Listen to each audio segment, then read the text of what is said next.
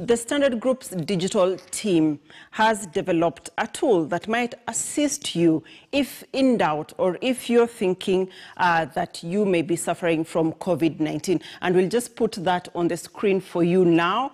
If you go to the Standard Media website, and I welcome Carol Kimutai, the Managing Editor, Digital, to take us through this particular tool. Now, when you go to the Standard Group's website, you will find on our page on coronavirus updates, we have this self-risk assessment test that will be able to guide you on what to do next. So we want to actually take you through this particular tool so that you may have a bit of an understanding of how to use it. It may be useful at home just to be able to filter out, and at the end of it will show you what you need to know.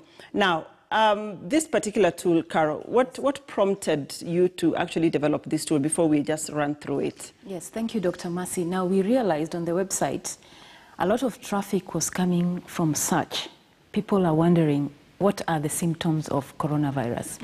And you're a doctor, so you would know that everyone who's having a sneeze, a cough, anything thinks they're having COVID-19. Yeah.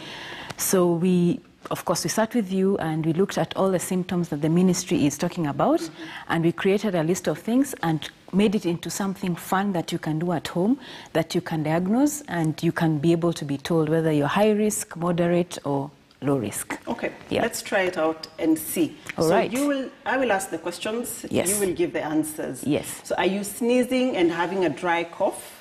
Yes, I'm sneezing and having a dry cough. Do you have nasal congestion and a runny nose? No. No. Are you having diarrhea? No. No. No. Okay. Are you having a sore throat? No. No. Are you having body aches? No. No. Are you having a headache? No. No. Do you have a fever, chills, or sweating? No. No. Are you having difficulty breathing or experiencing shortness of breath? No. No. Are you experiencing fatigue? No. No. Have you traveled recently during the past 14 days? No. No history of travel.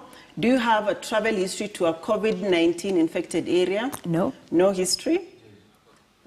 Do you have direct contact with, or are you taking care of a positive COVID-19 patient? No. That's a no. And there goes your results if you actually did this.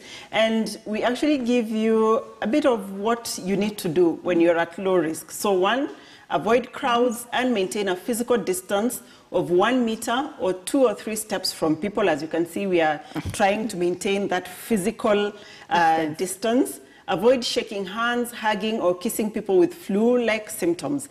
And then we have a rider here where we ask you to call 719, that is the Ministry of Health's helpline, or star 719 for more information. And you can also contact the Ministry of Health teams through the numbers that we've put there. Those are the Ministry of Health numbers in order to know what to do next. So this is a simple way of being able to, filter out and see where you stand in this risk assessment. So let's try another one again on this same risk assessment. So we go back to the home page. We go back to the home page. Home page. Okay, this actually is not the one. Okay, so I think we're having trouble accessing the home page so that we could have taken you through the next step, which would have actually shown you in case you're at high risk. Yes. And this is the homepage where the self-assessment. So we'll run through this in case you're at high risk. You'll see what will happen. So are you sneezing and having a dry cough? Yes. Yes. Do you have nasal congestion and a runny nose? Yes. Yes. Are you having diarrhea? No. No. Are you having a sore throat? Yes. Yes. Are you having body aches? Yes. Yes. Are you having a headache? No. No. Do you have a fever, chills, or sweating? Yes. Yes. Are you having difficulty breathing or experiencing shortness of breath? Yes. Yes. Are you experiencing fatigue? Yes. Yes. Have you traveled recently during the past 14 days? No. No. Do you have a travel history to a COVID-19 affected area? No. No. Do you have a direct contact with, or are you taking care of a positive COVID-19 patient? Yes. Yes. That means you shouldn't even be here. So anyway, that comes out as high risk. Yeah. If any of the symptoms are positive, then you're high risk.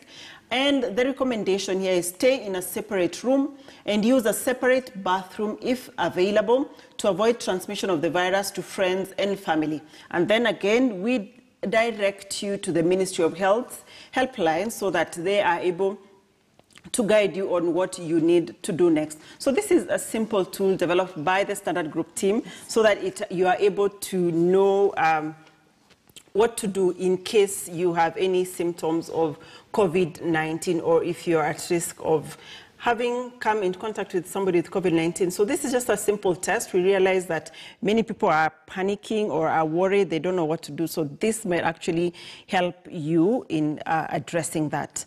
Now, let's shift borders.